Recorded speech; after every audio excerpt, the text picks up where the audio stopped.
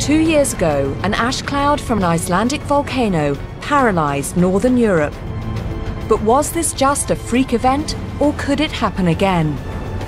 I'm travelling to the source of the ash cloud to find out. I'll be meeting the scientists who are monitoring the biggest volcanic threats. I'll descend deep underground to discover the effects of tectonic activity. And I'll meet the people who live and work in the most volcanically active country on Earth. We may not have any active volcanoes in Britain, but we're not immune to their effects. What can we learn from Iceland about living with volcanoes?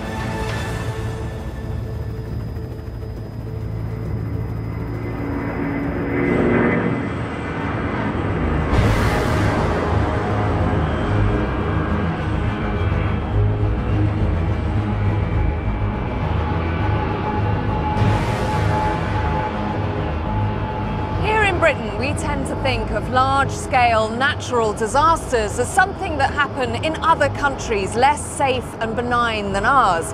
But in 2010, something happened to remind us that we're not immune from the forces of nature. A volcano erupted over 1,000 miles away in Iceland, but in a matter of hours it brought our modern, high-tech world to a juddering halt.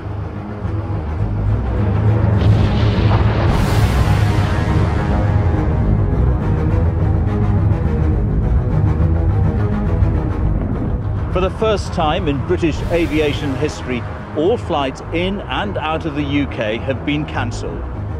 10 million flights pass through European airspace every year. At Heathrow alone, they deal with over 1,000 planes a day.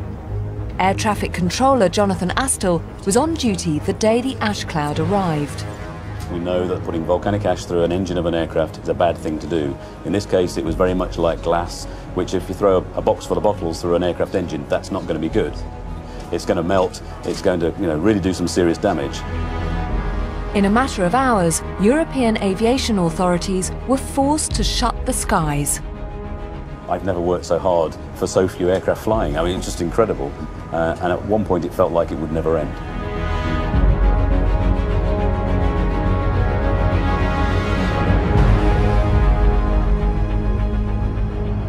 All Icelandic eruptions bring Europe to a standstill. So what was it that made this one so disruptive? And most importantly, could it happen again? To find out, I'm heading for the country where all this began.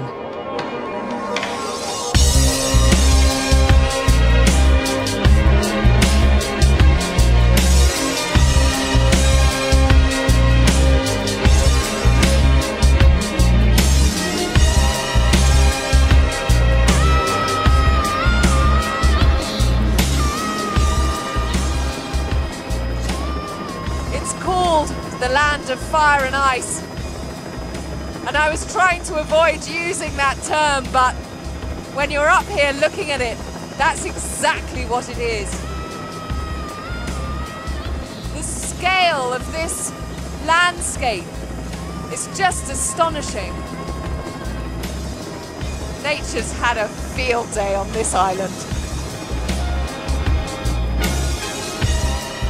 I'm on my way to the site of the 2010 eruption to see what it looks like 2 years on. Well, this is it. This is the culprit, Eyjafjallajokull. We're flying directly around the crater now. Oh, you can smell the sulfur in the air.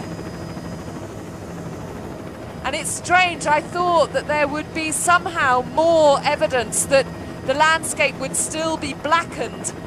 I mean, there was tons and tons, untold amounts of ash that poured out of this crater.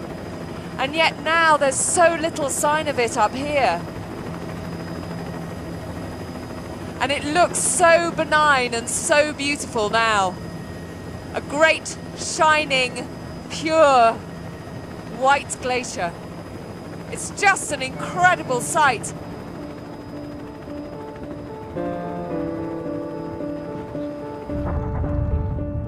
The eruption was on a scale that we hadn't seen in living memory. No one died in 2010, but as events unfolded, the Icelandic president had a stark warning for the rest of the world. Unfortunately, what we have seen in the last few days could only be a beginning of an experience which might be repeated throughout the 21st century, because the scientific evidence points towards larger eruptions in the near future. So I think we should, all of us throughout Europe and the world, start planning in a calm and rational way for that eventuality.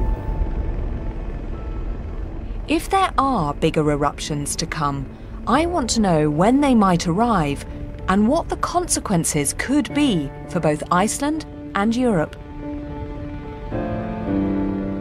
So from Eyjafjallajokull, I'm setting out to visit a few of Iceland's 15 other active volcanoes, some of which have produced big eruptions in the past and others which threaten to erupt again in the near future. Since Iceland was settled just over 1,000 years ago, on average there's been a volcanic eruption every 5 years. And one of the biggest and most devastating of those eruptions has changed the landscape of one corner of Iceland forever.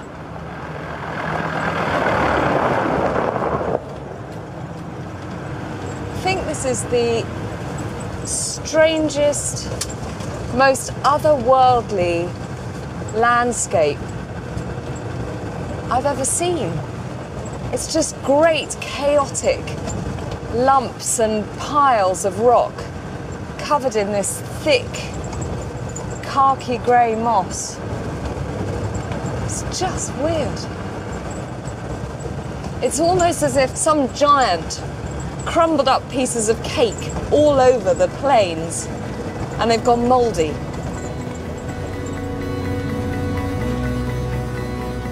This lumpy plain was formed in 1783 by an enormous eruption from a volcanic fissure called Laki. At over 20 kilometers wide, it's part of the biggest single lava flow on the planet. To hear how it all happened, I'm meeting Hinrik Olafsson, a guide here in southern Iceland. All around Iceland. This lava has its origin from Laki. And fissures opened. And it took only 4 days for the lava to run down about 34 kilometers down to the lowlands.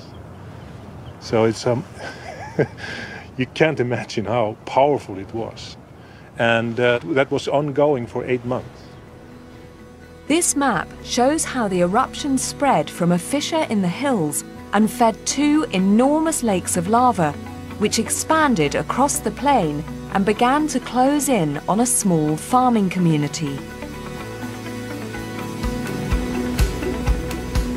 These pictures from Hawaii in 2011 show a fissure eruption in full flow.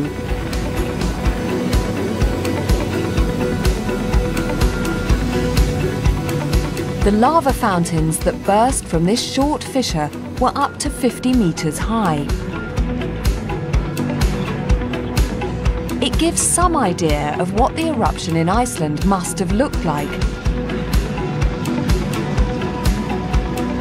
Although in 1783, the fissure was 25 kilometers long, and the fountains of lava were 500 meters high, as tall as skyscrapers. Lava from the fissure spread over a vast area, as far as the eye can see.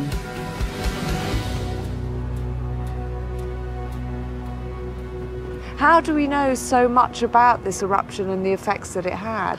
Yeah, there was a pastor here in this area. His name was Jón Steingrímsson, and he wrote some description about this eruption, both from the geological side and also from the human side.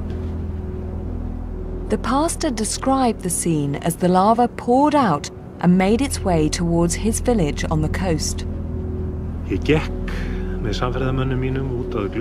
My companions and I walked towards the fissure. There, a flood of fire flowed with the speed of a great river, swollen from meltwater on a spring day. In the middle of this fiery river, great cliffs and slabs of rock were swept along, tumbling about like large whales swimming, red hot and glowing. As the lava flow advanced towards their homes, the pastor gathered his congregation and gave what has become a famous sermon, known in Iceland as the Fire Mass. He inspired the villagers to face up to their situation without fear.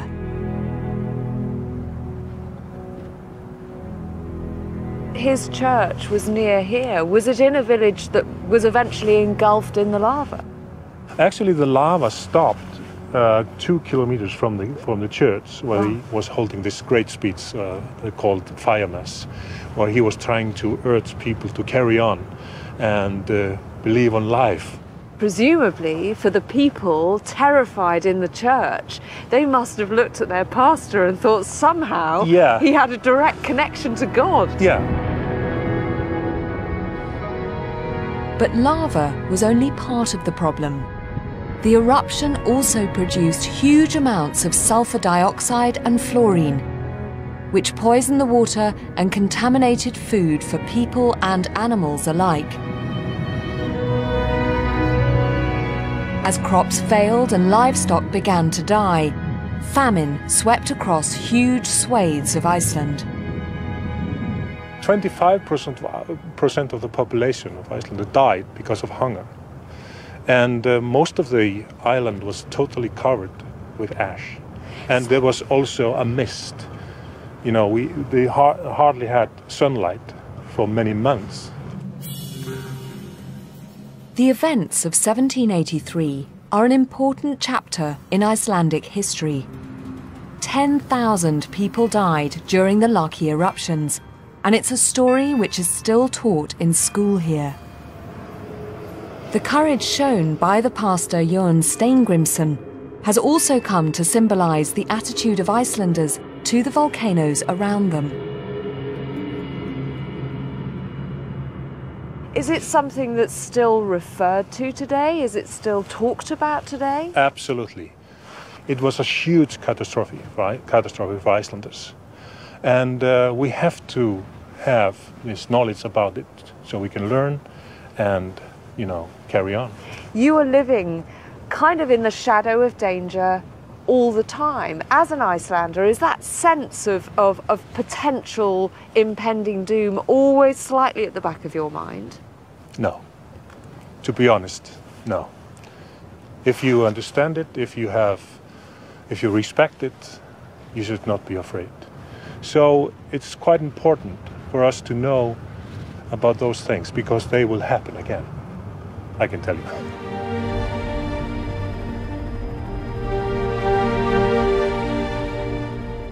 In 2010, it was a cloud of volcanic ash that made its way to Europe. But in 1783, the continent was engulfed by a huge cloud of sulfur dioxide. If a similar eruption happened again today, that toxic gas could have devastating consequences, particularly in densely populated areas like London. People would start to really struggle to breathe, the air quality would deteriorate dramatically. We'd probably struggle to see St. Paul's across the river here. And so I would say that the disaster potentially could be greater in the 21st century than it was in the 18th century. And in the 18th century, they thought it was the end of the world. So you can see that it's going to be bad. In the summer months, hot weather and air pollution often combine to reduce air quality in modern cities across Europe. Add volcanic gases to the mix, and the result is a thick fog laced with sulfuric acid. At that point, people with fragile health or breathing problems can really begin to suffer. Professor John Grattan has found evidence in historical records showing that the arrival of volcanic fog from Iceland had similar effects over large swathes of Europe in the 18th century. On the 23rd of June 1783, people across Western Europe woke up to a changed world. There are descriptions of people waking up and looking out their window at the gardens and seeing that their fruit had fallen to the ground. forests being stripped of their leaves, and there's an intense smell of sulphur in the air. And they say that in the morning and in the evening, as the sun rises and sets, it's blood red, like a red-hot pewter plate. And somebody describes it as like a red-hot salamander. And people are really, really worried by this. There are very clear descriptions of people struggling to breathe, of an uncomfortable pressure, palpitations of the heart, of mysterious agues and fevers, of outbreaks of terrible diarrhea, the bloody flux. As the summer advances and the smell of sulphur gets more intense, people start to die. People start to die in ones and twos, then in great numbers. There are descriptions of so many farmhands dying in the fields that the farmers were afraid that they wouldn't be able to get their harvest in time before the summer ended.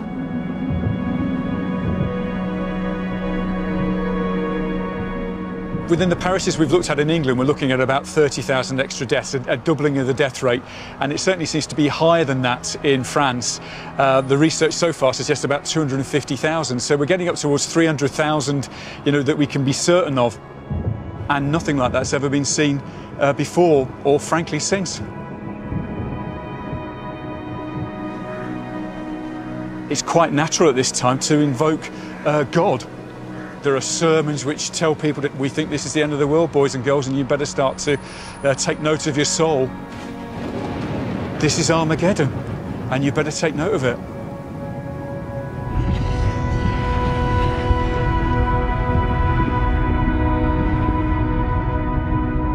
This was one of the largest eruptions in Icelandic history, but the Earth only sees events of this size every few hundred years. So it may be several generations before we have to face up to problems like this in Europe.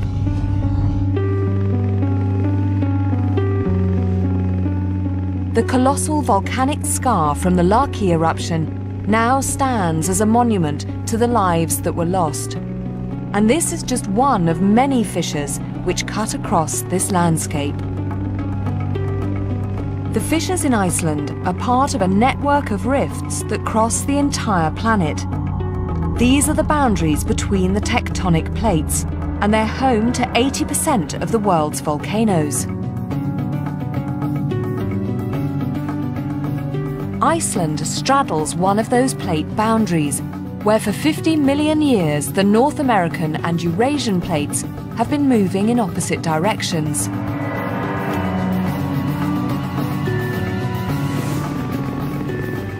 The results of this violent tug-of-war are clearly visible in the landscape.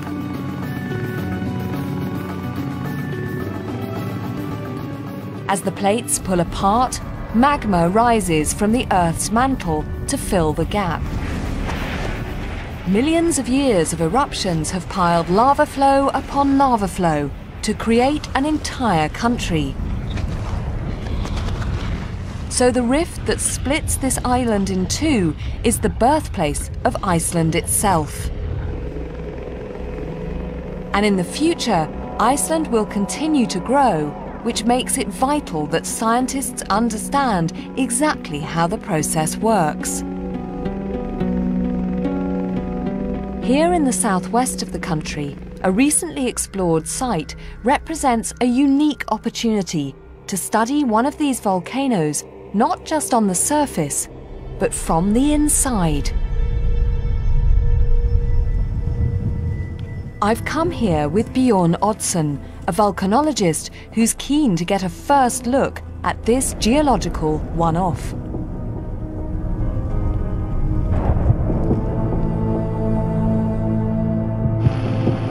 We're joining a team of mountaineers who are making final preparations for our extraordinary descent. A real-life journey to the center of the Earth. They've rigged up a mechanical lift, which will lower us directly into what was once the fiery mouth of this volcanic vent. I, for one, am slightly apprehensive.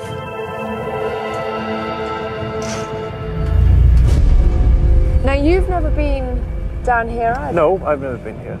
Are you a little bit nervous about this slightly Heath Robinson piece of kit that we're descending into the bowels of the earth in? I think it will work. I hope so. I hope so too. Crossing the gantry to the lift feels a little bit like walking the plank, and the gaping hole beneath is impossible to ignore.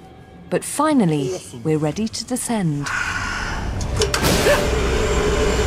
It was not so bad. That's my nerves as well.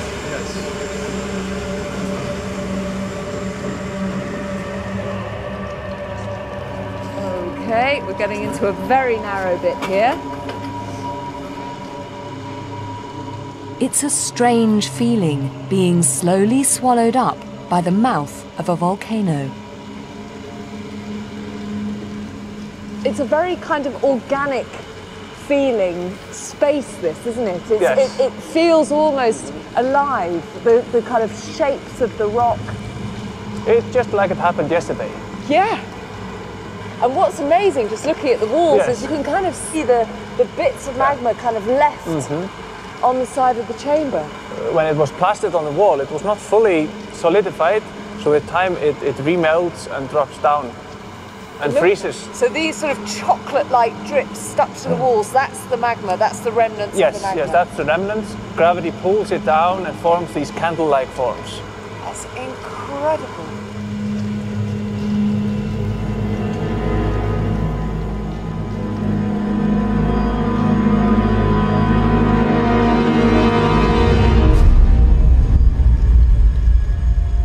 As we descend further, the throat of the volcano begins to widen out. We're lowered into a vast open chamber.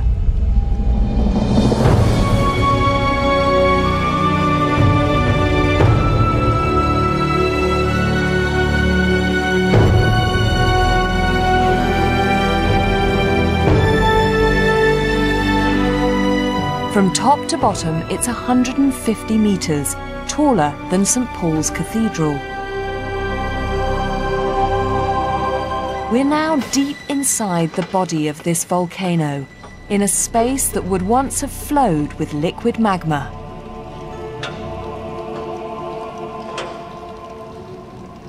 So is this the only place in the world that you know of that you can descend down into a volcano? Yes, as I know. And this is very special because all the magma has drained away from here to the surface. So in normal circumstances, this immense cavern that we're standing in now, it would be full of magma. It would be full of magma. Yes, or lava afterwards. Yes. Yeah. I'll tell you what's so extraordinary that I really wasn't expecting was the colour. It's just a riot of every colour you can think of. That's due to many reasons. And Iceland and Icelandic mountains, they are built up with many lava layers and many events of volcanic eruption. And we see both ash and lava from different types of volcanic eruptions. So this is like an open book. You can read the story of this mountain.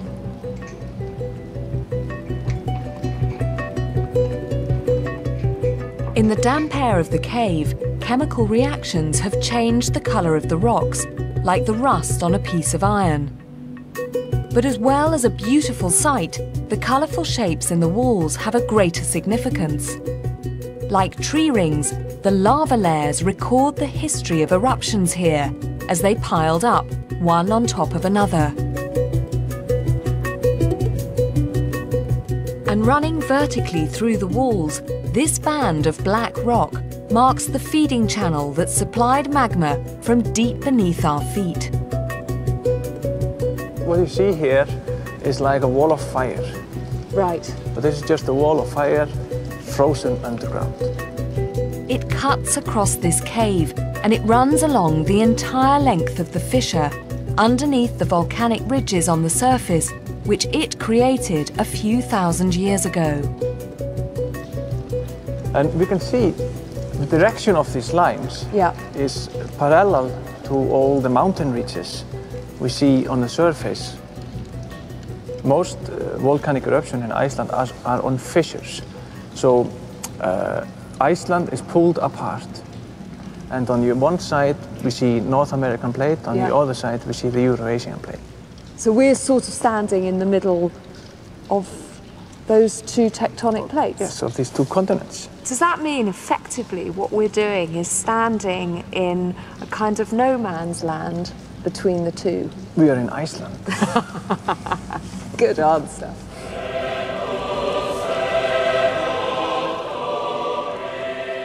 This volcanic cathedral provides a fascinating new perspective on Iceland's central rift.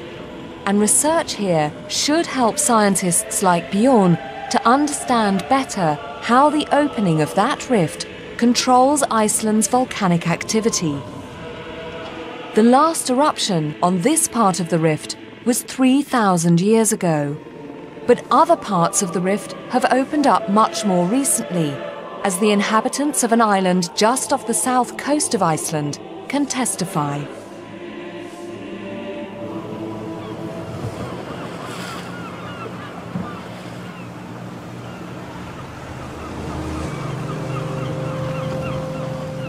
This is Heimey, and the entrance to its harbour is protected by dark, looming cliffs, a clue to events which rocked this place to its foundations almost 40 years ago.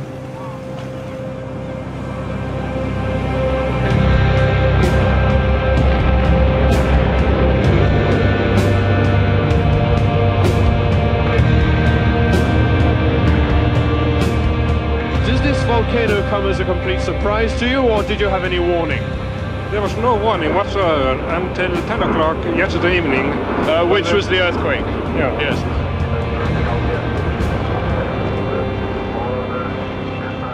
Lava entering the sea causes the water to virtually boil and sends clouds of steam thousands of feet up into the air.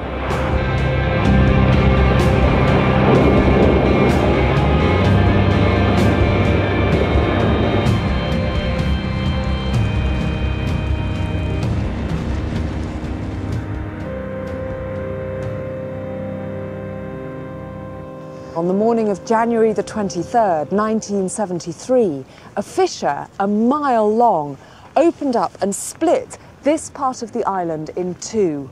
Great fiery fountains of lava lit up the night sky, alerting the people in this town that they had to escape, and quickly.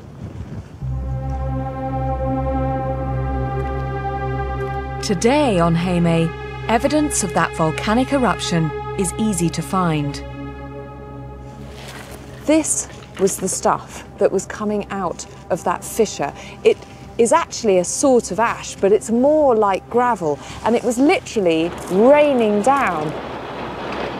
But of course, it wasn't cool, inert stuff like this. It was at about 1,000 degrees Celsius, and this wasn't all that was coming out of that fissure. There were enormous lumps of lava like this. This is called a lava bomb, and these were being thrown out, great molten lumps of rock that came thudding into the ground. So to be here when that happened must have felt like being in a living hell. To the 5,000 inhabitants of this tiny island, it felt like the end. The volcano threatened to engulf everything, and although it was a heart-wrenching decision, they knew immediately that they had to leave. It was pure luck that the night the volcano erupted, the harbour was full of fishing boats. And on a normal night, all the men and all the boats would have been out at sea. But there'd been a huge storm the night before that had kept men and boats at home. So when the volcano erupted, suddenly there was a means of escape from what must have seemed at the time an inescapable fate. Most of the population was evacuated to the mainland by boat, but Heimey's natural harbour makes it the most profitable fishing port in the whole of Iceland, and no one was willing to abandon this place for good. Determined to preserve their way of life, about 100 men stayed behind to try and save as many homes as they could.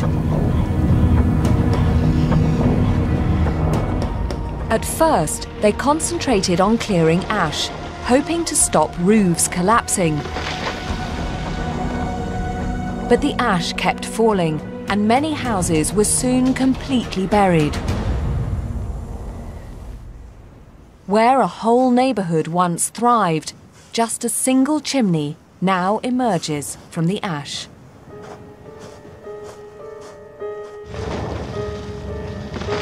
After a month, the eruption showed no sign of abating, and a huge lava flow advanced towards the town, consuming everything in its path.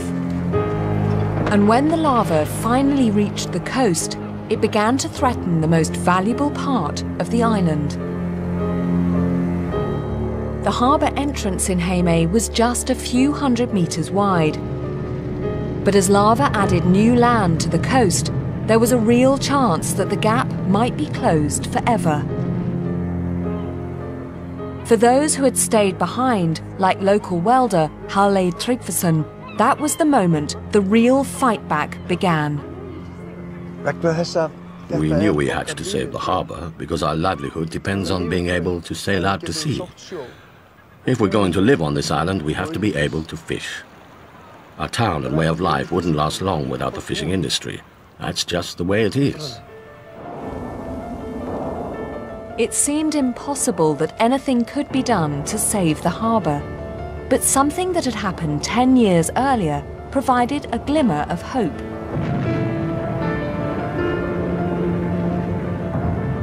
Just a few kilometres from Heimaey, an underwater volcano broke the surface in 1963 to create a brand new island called Surtsey.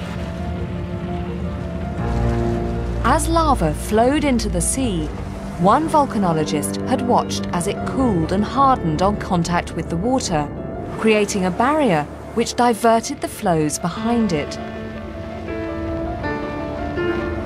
10 years later, he realised that what he'd witnessed could be the key to saving Heimaey's harbour, and he proposed that they spray seawater directly onto the advancing lava. I was put to work welding pipes together. As soon as we began spraying cold seawater on the lava, it started hardening and gradually heaping up. We noticed that the lava was losing ground and actually being diverted. So everyone was saying, "It's working. Spray more on it, spray more." Halley and the rest of the team worked around the clock. A huge network of pipes was put together, and extra pumps were shipped in to get water right into the heart of the lava flow.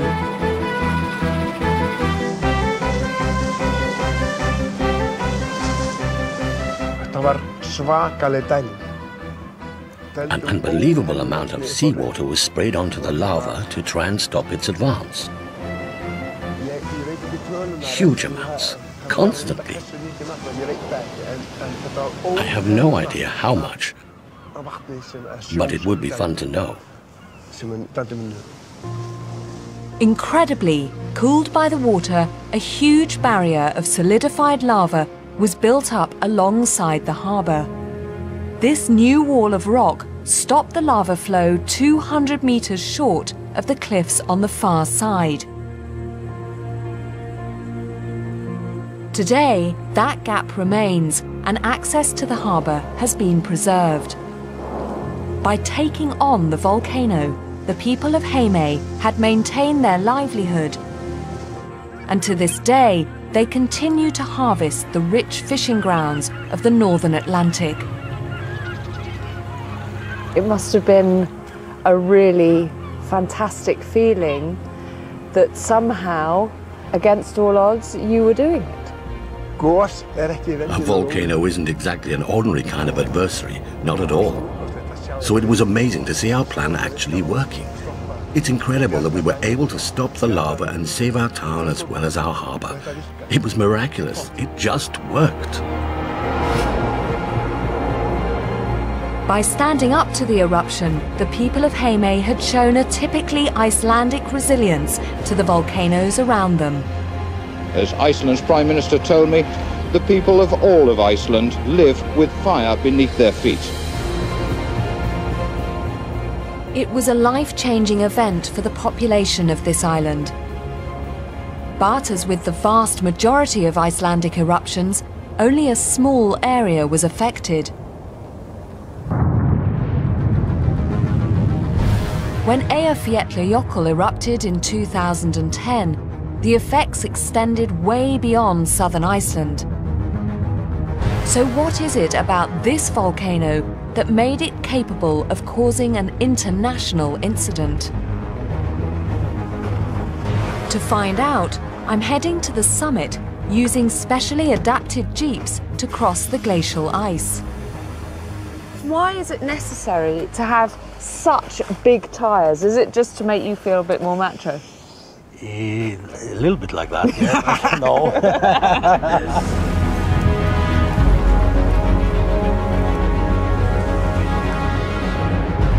We climb 1,500 meters before arriving at the crater's edge. Again, I've joined Bjorn Oddsson, who's part of the team that's made a surprising discovery about the 2010 eruption. We've come as close to the edge of Eyjafjallajokull's main crater as we dare. Beyond here, the walls of this new gash in the ice are extremely unstable, tumbling down to the steaming vent below.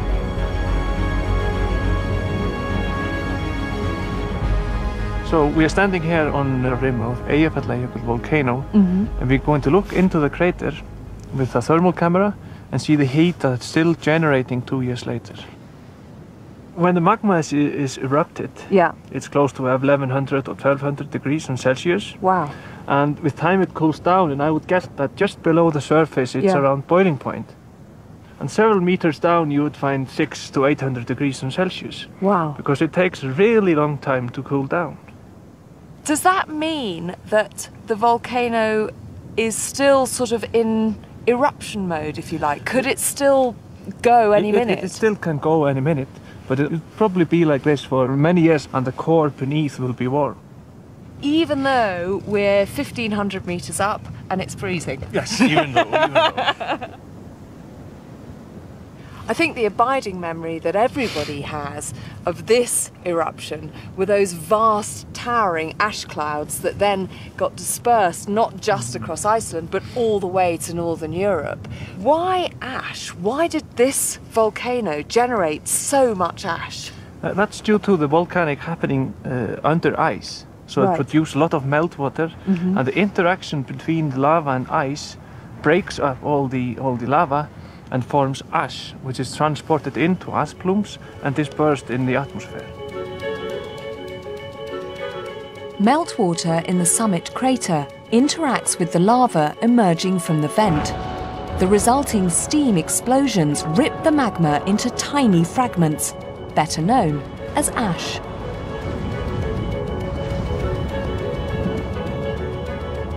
If it would happen on a dry land, then we would see lava flowing around. Right. But when we mix water and magma, it turns explosive, and all the product is ash, but not lava.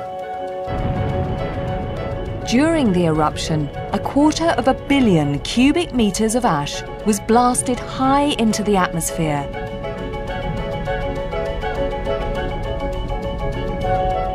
Long-lasting high pressure over the Atlantic created strong northerly winds which carried the ash towards continental Europe.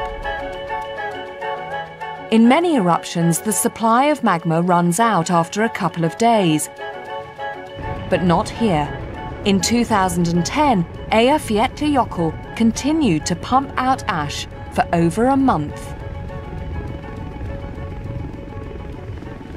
What was it that made this eruption go on so long? Was it something particular about this volcano?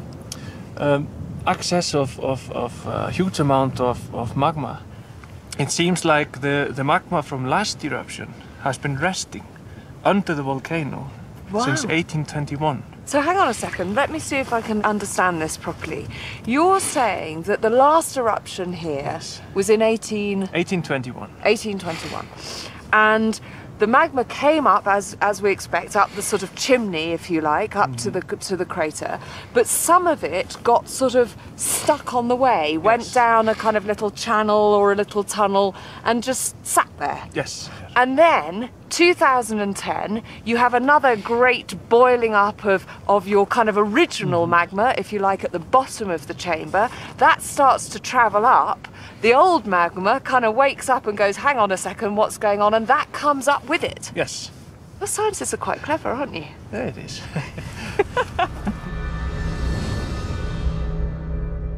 So when Eyjafjallajokull came to life once more in 2010, the old magma was stirred up, and it too emerged from the crater, adding to the volume of ash, and extending the eruption for much longer than expected.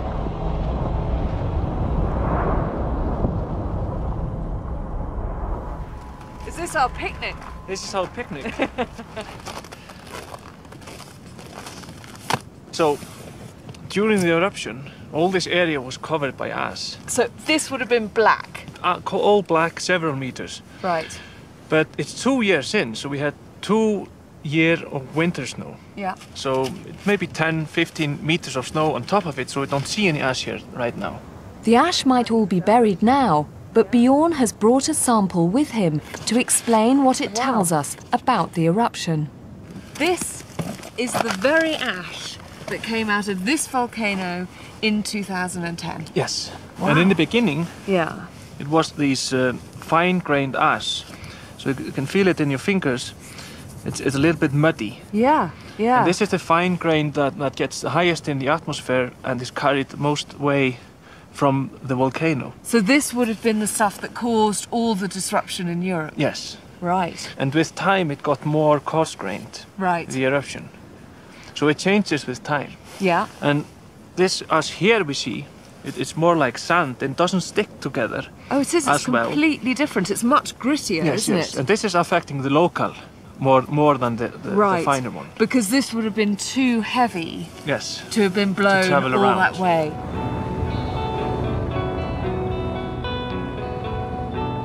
Until 2010, this was considered a dormant volcano, and people had been living and working in its shadow for generations. Helga Haraldsdottir has a small farm beneath Eyjafjallajokull, and I've come to see how she coped with the eruption here 2 years ago. So can you tell me what happened on that morning when the eruption started? What did you hear and see? We just saw this big gushes of ash coming up and going east over the mountains. So it was at that point it was going away from you? Yes, it was going away. And we immediately started to prepare, trying to tighten all the houses, getting animals inside, and prepare for it. Helga's photographs, taken when the eruption began, show westerly winds taking the ash away from her land. But after just 2 days, the winds swung around to bring the ash cloud straight towards her farm.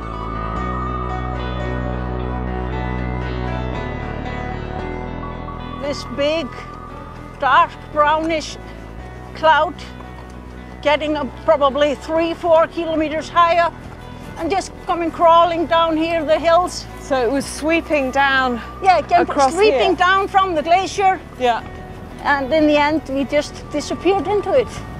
Everything was pitch black and we didn't see anything.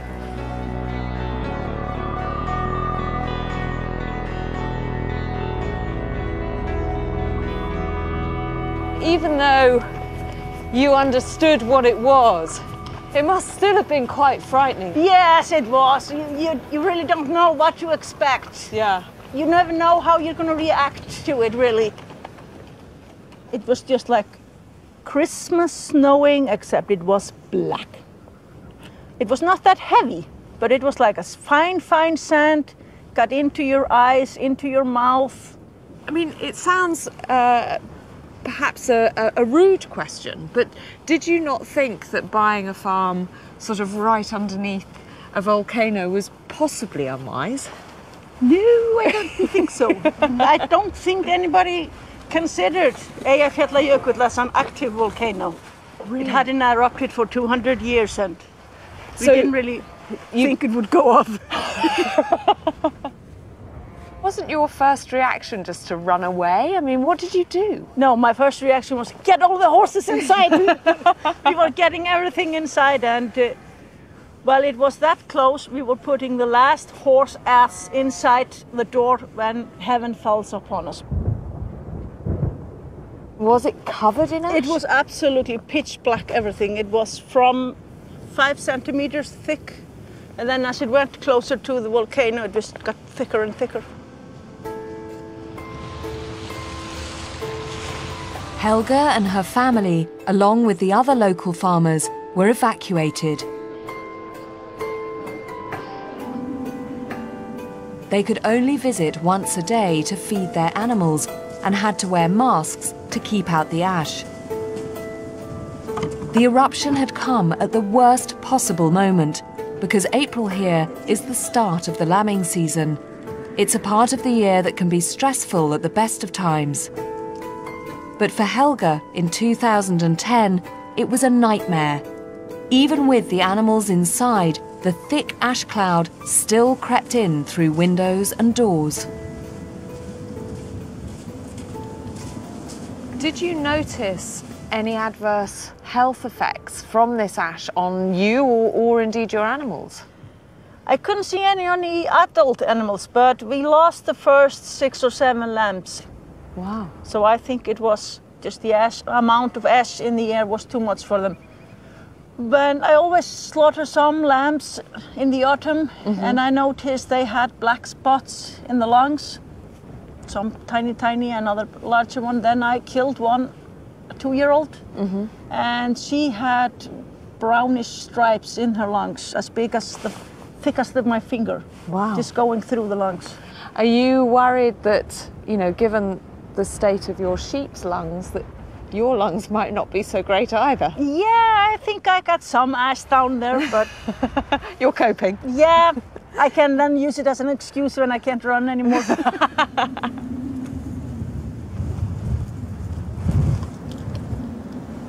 So once this ash cloud had passed, what were you left with? What did the farm look like? Well, everything was kind of in grayish, dark colors. We had about 5 to 7 centimeters thick ash over everything. Then when it rained, it got into this disgusting mud. Oh. And then when it dried up again, it was just like a concrete over everything. What did you think you could do? Nothing. You couldn't do anything. You just have to wait and see what will happen. And we took the point early on that we're just gonna try to stick with it, see how it goes, but we were not gonna throw in the towel yet. So what happened to all the ash? I mean, did you literally have to sort of scrape it up? No. It's just sitting under the grass. Yeah. Yep. Looking at the area around the farm now, it's hard to believe it was once blanketed by thick black ash. That's the pumpkin mat. God, it is beautiful here. Yes, it is. Oh, look at your lambs. Bra! Vertu ekki svo látum. This year's lambing season has just begun, and life on Helga's farm has returned to normal. Have these just been born? They look very young. Yes. Oh, they are adorable. Have you ever thought, actually, I just want to move? No. It's the best spot in Iceland. Really? Yes, it's way colder, just 10 kilometers to the east or west over the winter. So it's the best spot in Iceland. And if Eyjafjallajokull was to decide to erupt again next year, would you still feel the same? Yes, I think so. I would just be a little bit more prepared what to do.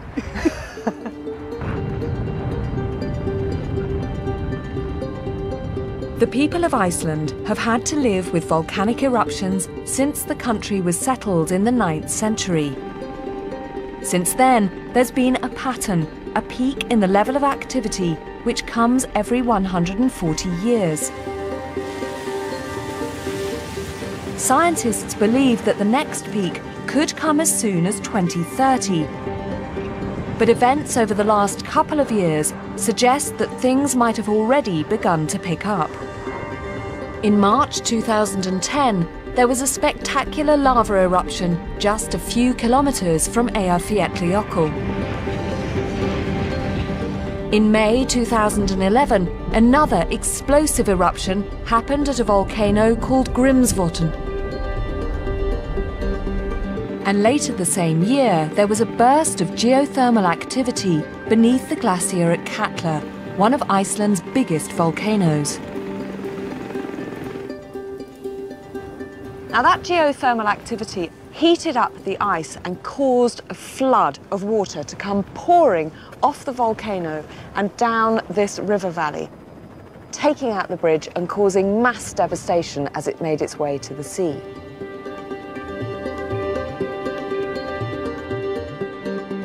Katla is just 20 kilometers from Eyjafjallajokull, but it's much, much bigger. And in Iceland, many people are worried that an eruption here could be next. The time for Katla to erupt is coming close. I don't say if, but I say when. So I think it is high time for European governments and airline authorities all over Europe and the world to start planning for the eventual Katla eruption.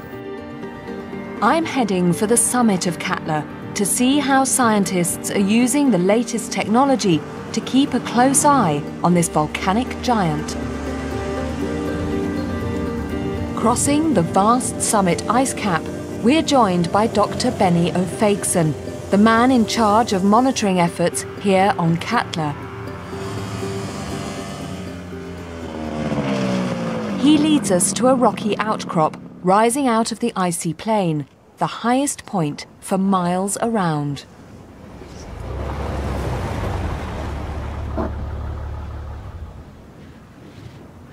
We are actually at the edge of the caldera rim. Right. The caldera is a depression that is formed when a magma chamber is emptied. So what we're looking at here is snow and ice covering that kind of classic volcano crater. And the caldera stretches in which direction? If you look around here, we see the edge of the caldera rim. So all the high points? The high points here are at the edge of the caldera rim, all the way around. So, I mean, it's absolutely enormous. It's enormous. It's about 10 kilometers diameter. And how thick is the ice on top of it? About 750 meters. Wow. Calderas mark the top of the very biggest volcanoes in the world. And they're formed by what are known as super eruptions. The explosions that created Katla's caldera several thousand years ago were 50 times bigger than Eyjafjallajokull in 2010, depositing ash layers in Russia some 2,000 miles away. Fortunately, not every eruption here is quite that big, but Katla has seen plenty of activity in the last few hundred years. So how active is this volcano? Well, it has been erupting roughly once or twice every century. Okay, so the last time it had a great eruption? It was in 1918. It was about, well, 3 times bigger than the Eyjafjallajokull eruption. In 1918, there was a huge ash eruption at Katla, which also unleashed a torrent of meltwater, many times larger than the flood last year. It ripped huge chunks from the glacier and carried them like icebergs towards the coast. That is almost a century ago. Yes, yes. So does that mean it's kind of overdue? Well, I mean, no, I wouldn't say that. I mean, volcanoes aren't overdue. They change patterns on a regular basis, or irregular basis actually. And they are irregular and complex things. It might erupt in 10 years, it might erupt in 50 years, it might erupt in a few weeks. Okay, should we get this job done then?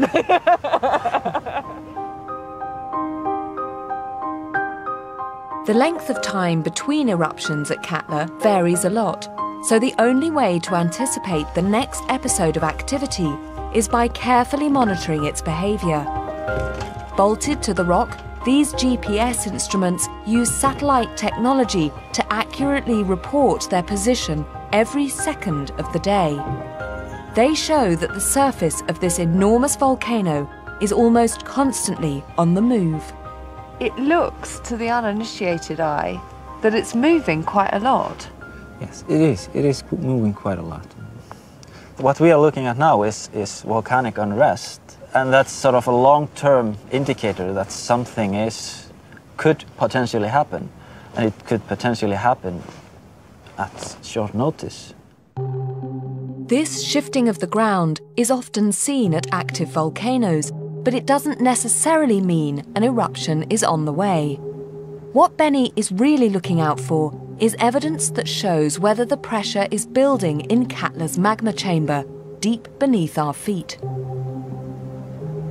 How does magma accumulating kilometers below us, presumably, how does that affect a GPS instrument right up here on the surface? You have a magma chamber below a volcano. Yeah. And there is magma coming into that magma chamber. It increases the pressure in the magma chamber. So you're basically increasing it in size. Right, so it's like blowing up a balloon. So you see it on the surface. Okay. You see an uplift and away. So Benny won't issue any warnings until he sees clear movement up and away from the magma chamber over a period of days or weeks. Only that would suggest that Katla is building up to a really big eruption.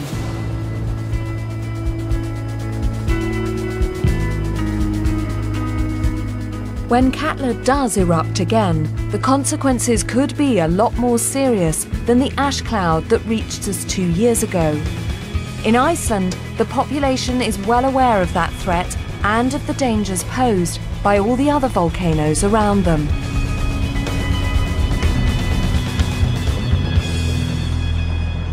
I've now met a whole series of locals, scientists that are involved in how eruptions work and monitoring the volcanoes, and then just the regular people who live alongside them and with the consequences of them.